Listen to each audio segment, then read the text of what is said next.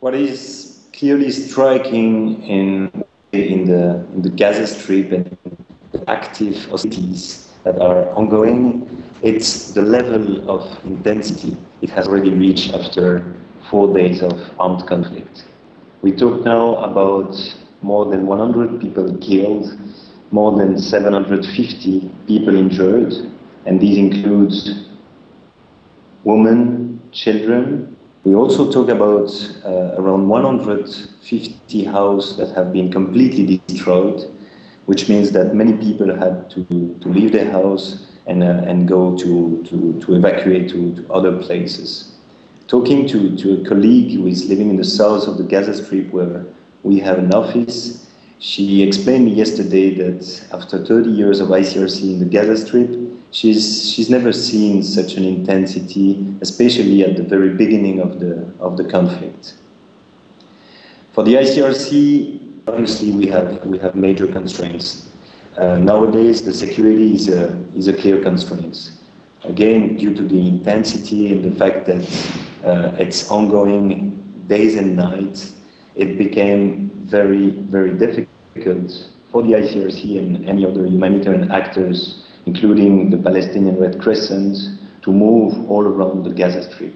So this is clearly a challenge we have to access all the people in need. So we had to set, of course, a series of priorities. Health is definitely the first and the top priority for the time being.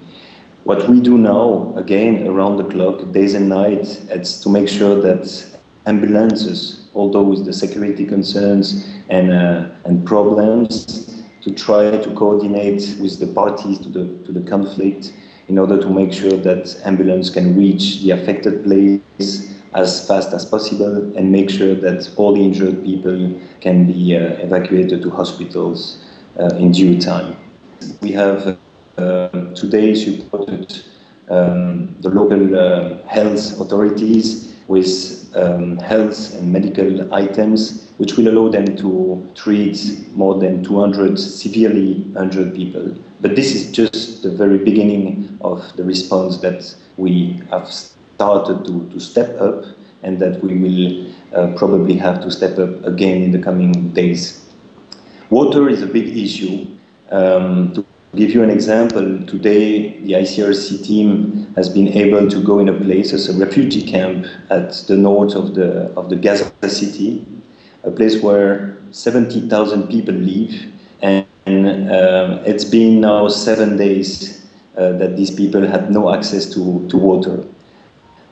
Thanks to the reparation we managed to do with local technicians today, water is back in that very big and densely populated refugee camp